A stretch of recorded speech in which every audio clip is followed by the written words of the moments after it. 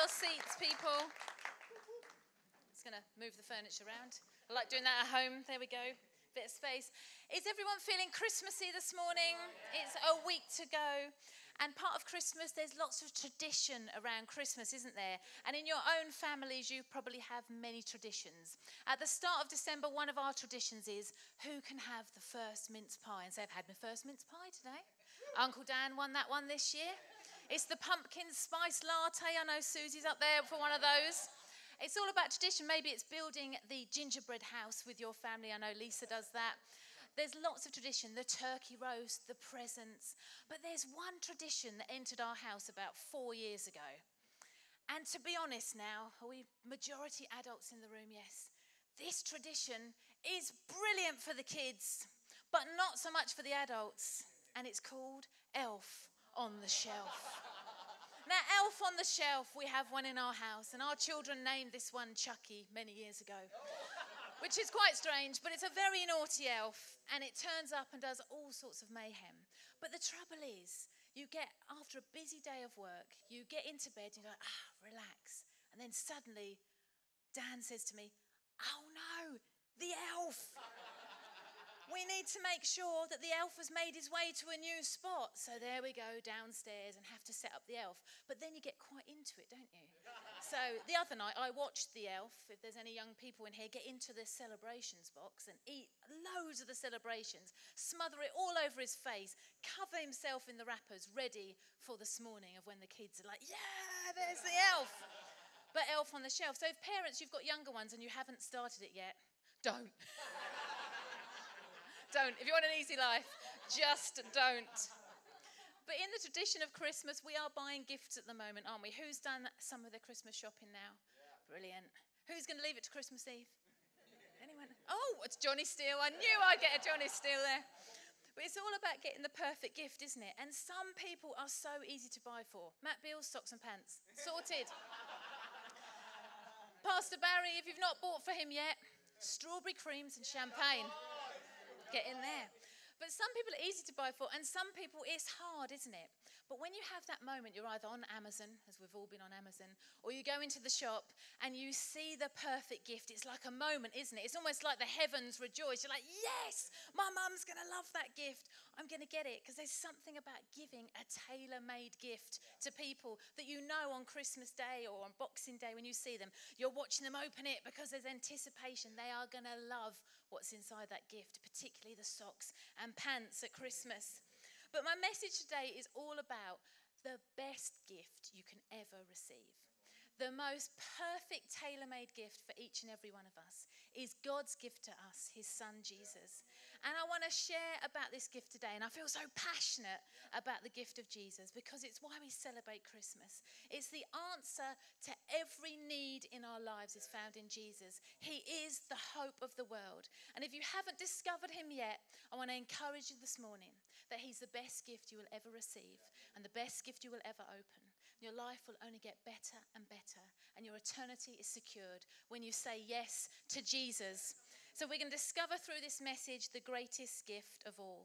So we've got to do a little bit of Bible history this morning. You know I like my Bible history. But we're going to go back to a time of 700 years before Jesus is born. And at this time in Israel, they are going through a horrendous time. They're under attack by the Assyrians. It is a dark, awful time, and people need hope. Perhaps it's a bit like today. People need hope. And in this time, the prophet Isaiah gives a prophecy that would change people's minds and hearts, that hope would be on the horizon.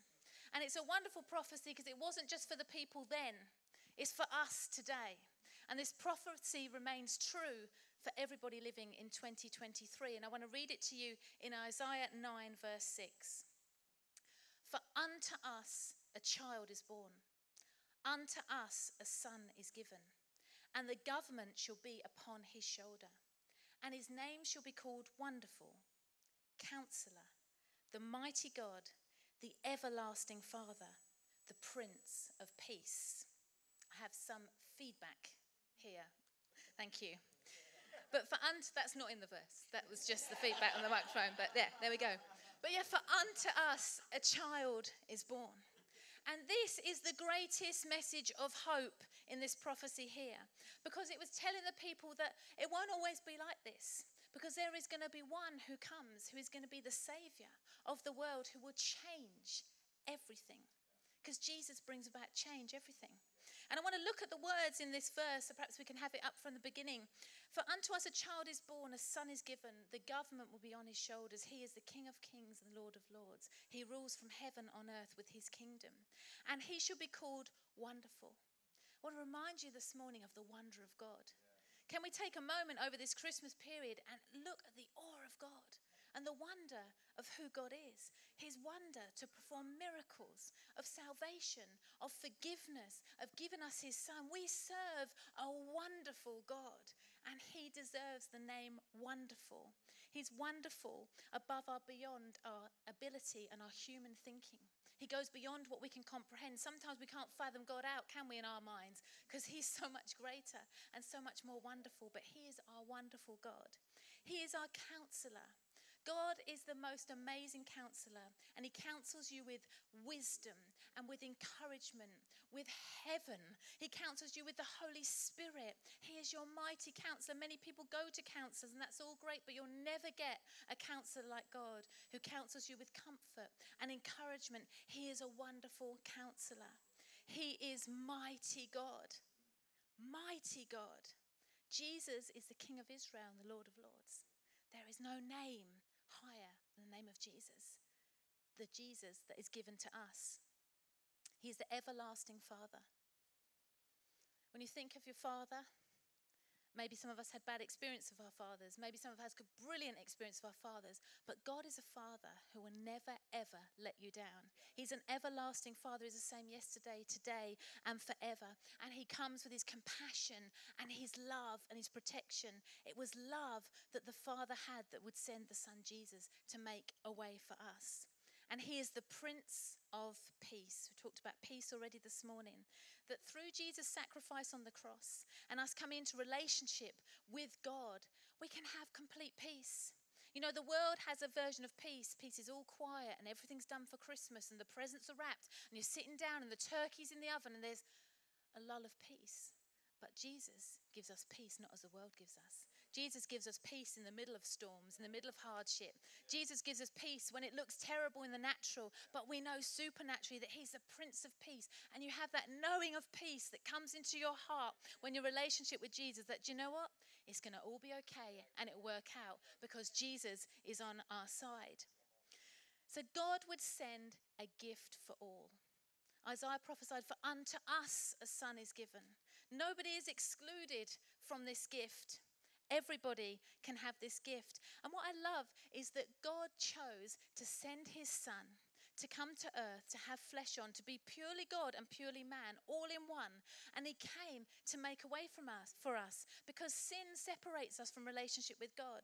And whether we know it or not, we have a sin issue and a sin problem. And Jesus came to say, I will put flesh on. I will be born of the Virgin Mary.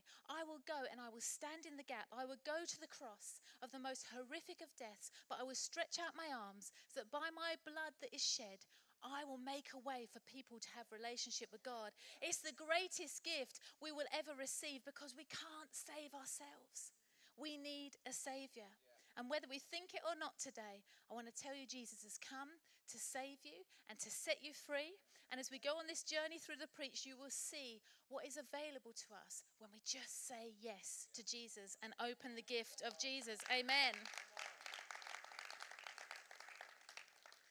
So throughout the Bible, there are many prophecies about the coming of Jesus, all the way from Genesis, all the way through. There are so many prophecies. And when you start to study this, it's quite exciting, really, because you can see how all these prophecies are, some of them are so obscure, but they came to pass when Jesus was born. And they're amazing, and how I always think about God orchestrates everything and how he aligns everything. So just at the right time that Mary and Joseph would fall in love. And just at the right time, Caesar Augustus would say, we've got to put census out. So you have to all return to your hometown. So literally, I can find out who you are so I can tax you. That was the reason behind it all. And so Mary and Joseph would travel from Nazareth 80 miles to Bethlehem, to the place that is prophesied hundreds and hundreds of years before that Jesus would be born. It's not part of the preach. That's just happened there. There we go. Holy Spirit, even the trees are anointed, and the power of the Holy Spirit are falling down this morning in the church. But all these prophecies line up. The prophecies are about a virgin birth. They're about Jesus who would declare himself the Son of God. All these prophecies all the way through the Bible. And then there is a 400-year gap from Malachi in the Old Testament to the New Testament of Matthew. There's like silence.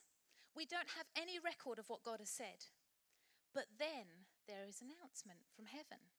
Then Mary gets an angel turn up who says, you are going to have Jesus.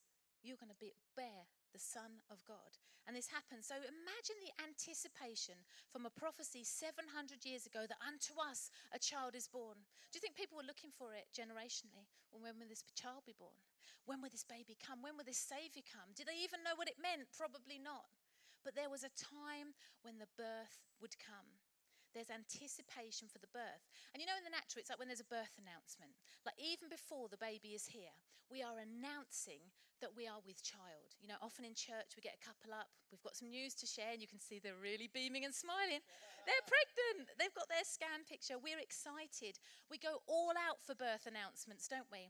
There is the gender reveal parties when they get smoke that goes pink or blue, where balloons pop. And then when the baby is here, there is an announcement. When they were born, what time they were born, the weight, what gender they are, what name, how was the birth. We go through the whole announcement of the birth because it's exciting, because it's anticipation of what we see on the inside of the pregnant woman is then given into this baby. And so birth announcements are important. But for our Jesus, there wouldn't be a royal birth announcement from a palace. There would not be kings that would come and announce this new king that would come.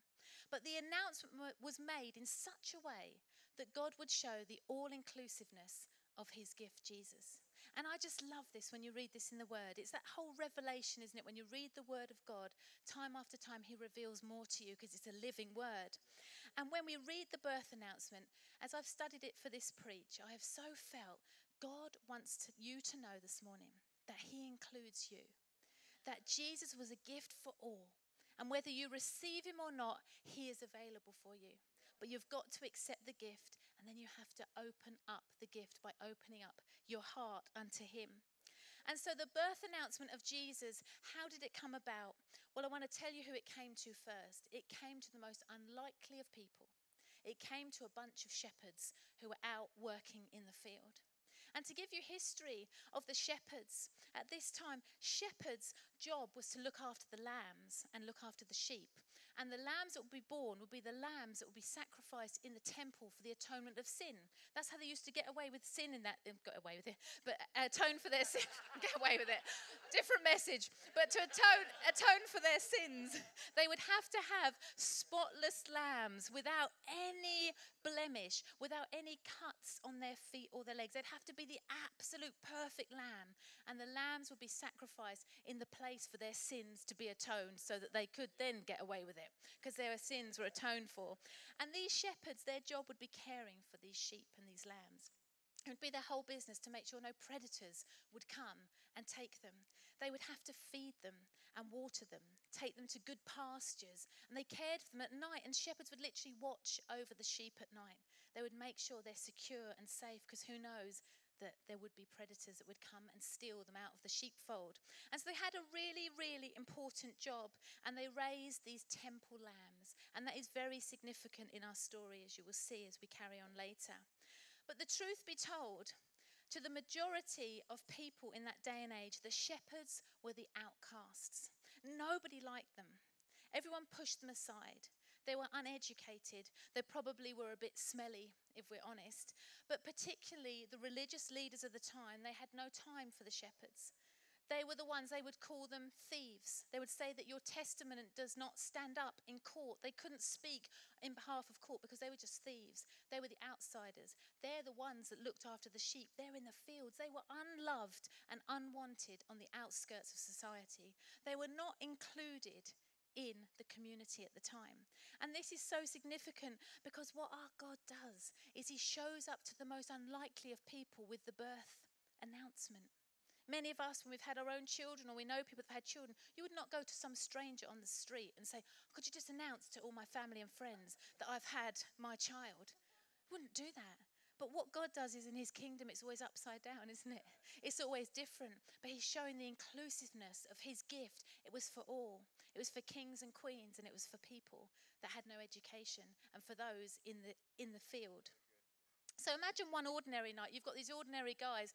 They've locked up the sheep for the night. There's probably a bit of banter going on. They're probably just, having a bit of fun out in the field. And then all of a sudden, this happens in Luke 2, verses 8 to 14.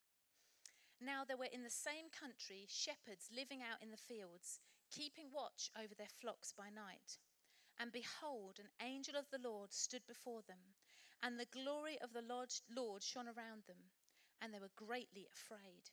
Then the angel said to them, do not be afraid, for behold, I bring you good tidings of great joy, which will be to all people. For there is born to you this day in the city of David a Saviour, who is Christ the Lord. And this will be the sign to you. You will find a babe wrapped in swaddling cloths, lying in a manger. And suddenly there was with the angel a multitude of the heavenly host, praising God and saying, glory to God in the highest, and on earth peace, goodwill toward men. So firstly, you're an ordinary shepherd doing your ordinary job, and the whole of heaven opens up and a bright light shines and an angel speaks to you. Good tidings I bring. It's like Christ is born. Oh my goodness, you are going to be scared, aren't you? But the angel says, don't be afraid. Because exactly as Pastor Barry prayed earlier, because we don't have to have fear when Jesus shows up. You see, when Jesus shows up, we don't have to be fearful. We just have to put our faith and our trust in him, because he's the lover of our soul and he's come to set us free. So instantly I imagine them all like, okay, don't be afraid. And then they're like, not afraid. But really, they are afraid, because this was an amazing thing. And then it's the whole thing of whole of heaven rejoices. You see, I think in heaven, they were anticipating and waiting of when Jesus would be born, because they knew what was going to happen. He was going to come and pay for the sins of the world. He was going to come and bring redemption to people to have relationship with God. And so then there's this joy erupts and the whole of heaven rejoices. Light is shone everywhere. And then the angels in unison are, holy is the Lord. It was the most magnificent of times. And God gave that message to the outcasts, the unloved of society, not the religious people in the temple. We are holy, we will receive this king. No, to those who are on the outskirts. And I want to say to you this morning that Jesus has come for all men, all of us, and all we have to do is accept this perfect gift that is tailor-made for each of us. Maybe in life that you've been stung by the pain of rejection. Maybe you've gone through stuff where you've felt unloved and you've felt on the outside and you've not been included and you've not felt good enough. Maybe you've had that in relationships, in family, in a marriage. You've experienced that. But I come today with good news to say Jesus chooses you. He loves you. He says, I want you in the middle. I want you right in the heart of things. I've got a place for you at the table, that I call you my children.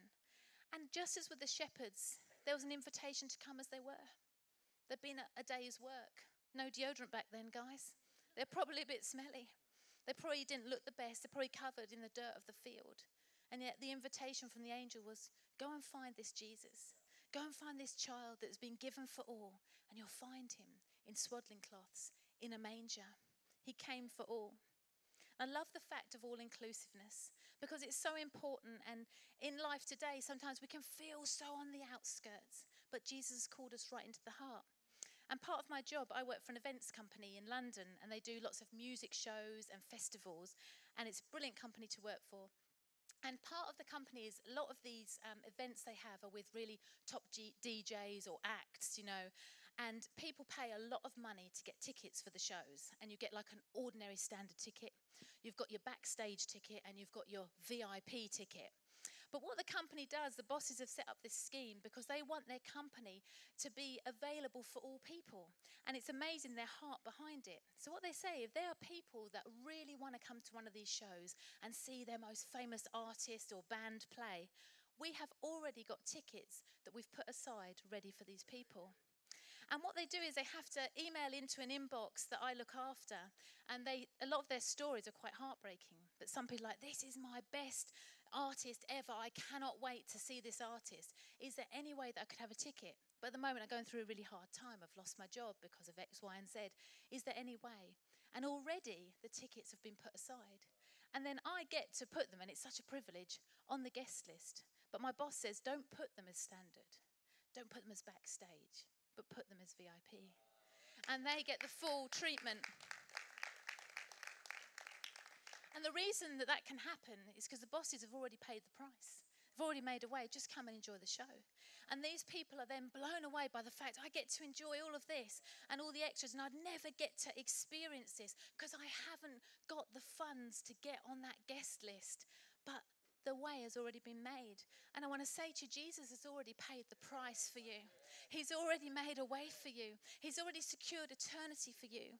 You know, often people say hell is where bad people go. No, hell is not where bad people go. Hell is where people go to pay for their own sins because they haven't accepted Jesus to pay them for them. And so actually Jesus said, I've made a way for you.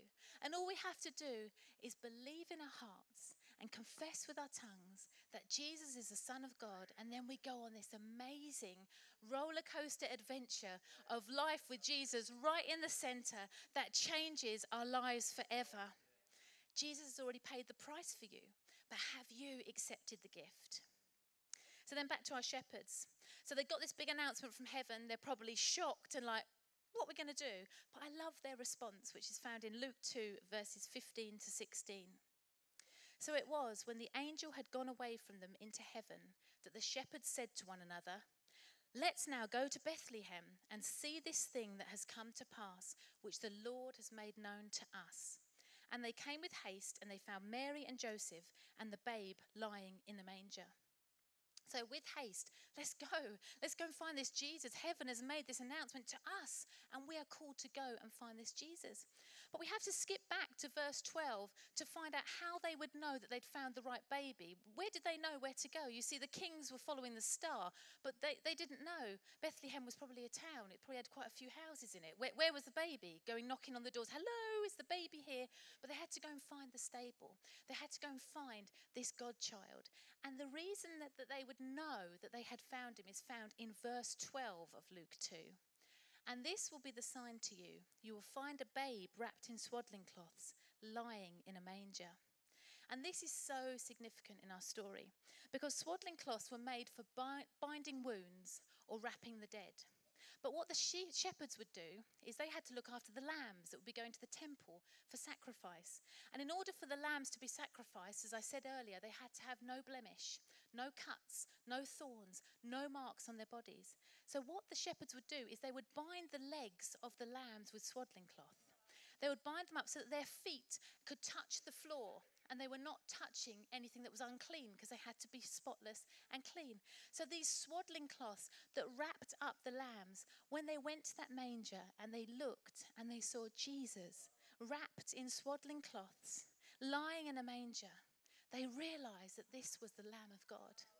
That this was the one that would come and save the world from its sin. This is the one that would come and reconcile man to God. And their hearts must have leapt. And what I love is that these uneducated outsiders that the religious people said we can't trust them because they're liars and they're thieves were the ones who came with the greatest message of all to say that the Lamb of God is here to take away the sin of the world.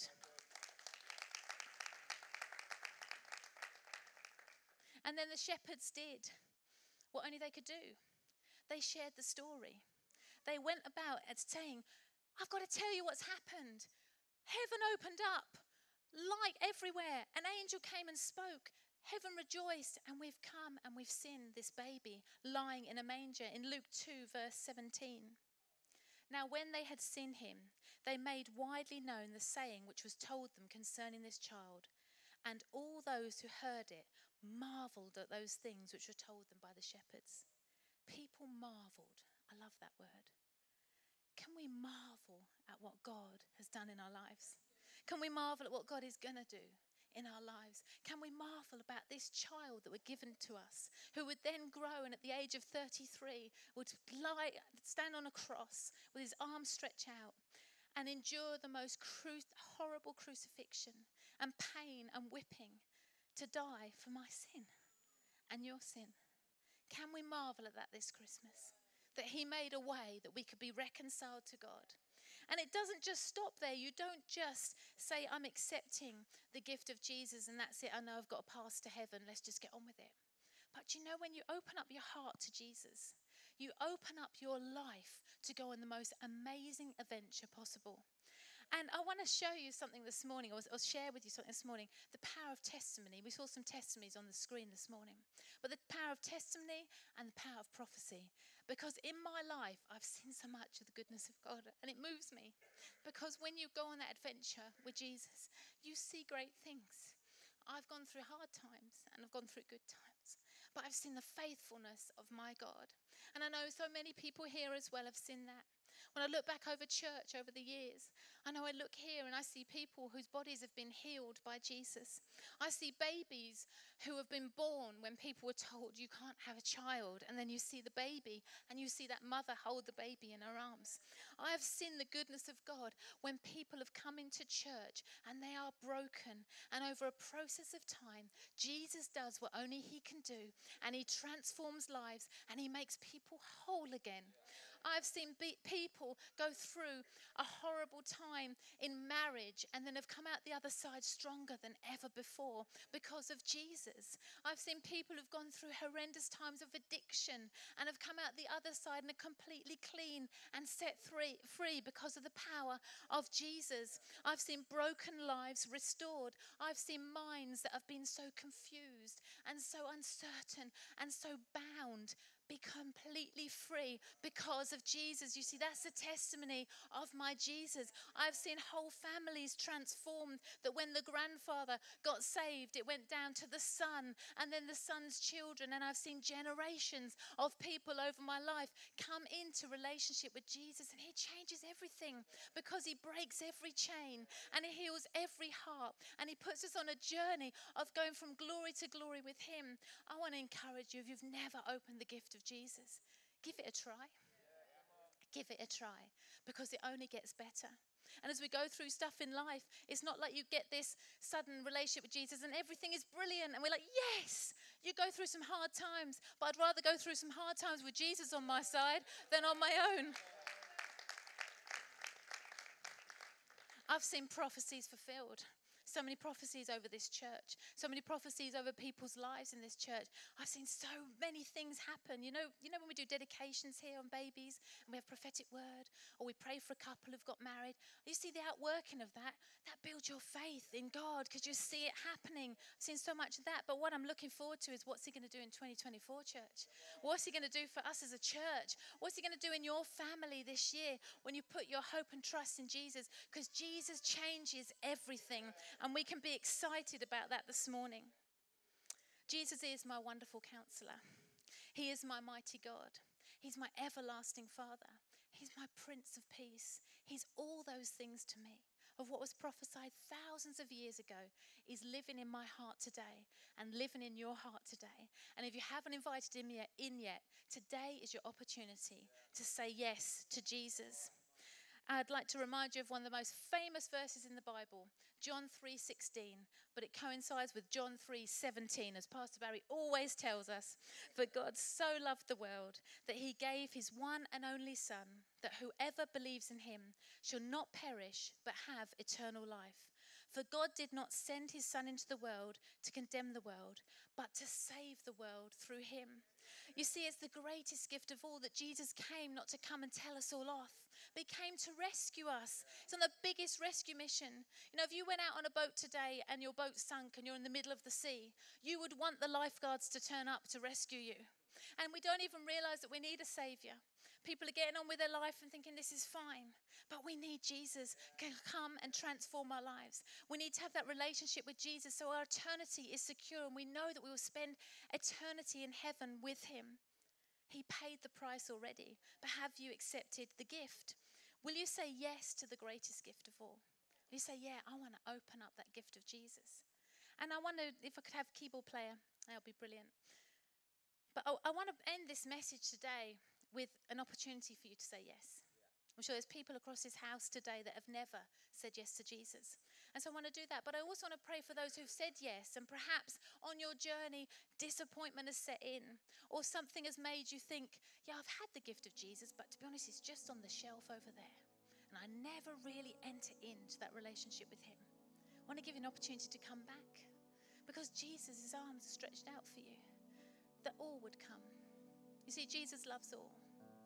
He loves the influencers, and he loves those who have no influence. He loves kings and queens. He loves down and outs. He loves those people who people don't even know the name of. He knows their names. He loves everyone from all spheres of life. And he has this gift. He says, come and receive this gift. Because when you do, the possibilities are endless. When you come into relationship with Jesus. And I believe this morning there's so many people that have wrestled with this. Over a period of time, maybe this year. Do I say yes? Do I not? Do I go for it? Do I accept Jesus? I don't really understand it all. But you don't have to understand it all. The shepherds didn't understand it all. They just got a message from heaven. The King of Kings and the Lord of Lords is here. The spotless Lamb has been born, and you get the opportunity to come and worship him. So you don't have to understand it all. You just have to say yes in your heart. And he will help you understand it all. The greatest thing you need to know is that love sent Jesus. That Jesus became flesh and dwelt among us. He came and endured the cross to make it right for us. He's our Saviour. And so I'd love to ask you to stand this morning. I'd love to pray with you.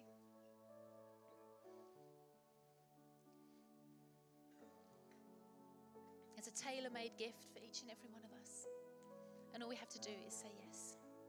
So perhaps we could shut our eyes so that we give everybody a bit of privacy this morning.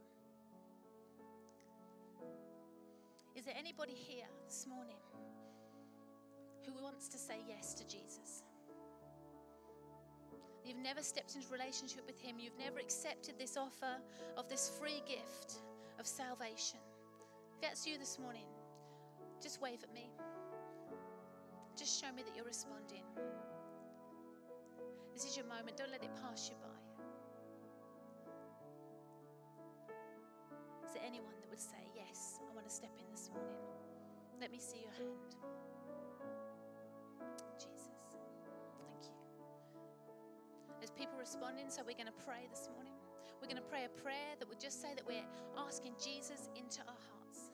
So if I say a line and you say a line, that would be brilliant. Thank you, God, for the gift of Jesus. Thank you that Jesus paid the price for my sin. I acknowledge, Jesus, that you are the Son of God. And I choose to walk in relationship with you. Thank you for forgiving my sin. Thank you for taking me on this journey of a new life. I choose to follow you. In Jesus' name. Amen. Amen. If you prayed that prayer this morning, welcome to the family. Heaven rejoices. Even if you didn't put your hand up and you've prayed it in here, heaven rejoices that your salvation is sealed today, that your eternity is secure. But I'd like to pray as well for the church today. I want to pray for anybody here who feels like they've been in a good place with God and they feel like they've stepped back a bit this year. Maybe they've gone through some stuff. If that's you, you don't have to raise your hand this morning, but I want to pray for you.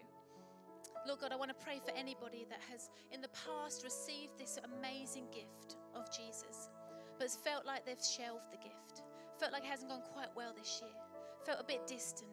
I want to thank you, Lord God, that you are like the father of the prodigal son, that you run towards them with open arms and you say, welcome back. You call them back into relationship with you. Call them back into the heart of you. That you say all is forgiven. Let's do this again. That you pick them up and dust them off and they'll go on this new journey with you. In Jesus' name. And I want to pray for the church as a whole.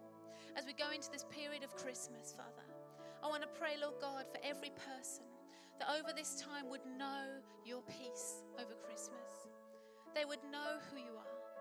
That in a time when it can be great celebration, but there can be great heartache, I want to pray that you would come by your Holy Spirit, and you would bless each person, that you would draw each person close to you in this time, that we'd have moments of being able to reflect on your goodness, Lord Jesus, that we'd be excited about the future that you have for each and every one of us. We thank you for 2023. We thank you for all you've done, but we look forward to 2024 and all that you will do. We thank you for this great hope in Jesus that has come to set us free and give us life. I want to pray, Father, for anyone going through anything, that they would give it to you, Lord God, that perfect love casts out all fear. They would give you any fears and worries and concerns, and they would choose to run freely with you this morning, knowing that you've got it, that you've got every situation, that you are King of Kings and Lord of Lords. You're in control of everything, and they do not need to fear because you are with them. Thank you for Emmanuel, God with us. In Jesus' name, amen. Amen.